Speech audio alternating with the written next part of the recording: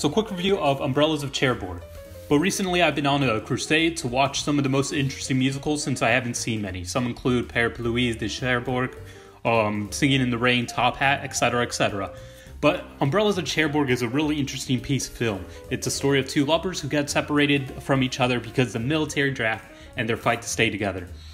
The colors in this film are beautiful. Most of the scenes come out and pop out at you, similar to the dream sequence in La La Land. Granted, Chazelle, he took influence from this film and Demi. The music is also very hypnotizing, with every single person singing the lines, including the mailman, who always has one line. And Catherine Deneuve, she's also fantastic in the film, as she always is. A real triple threat. Overall, I'd give this film 3.5 out of 5.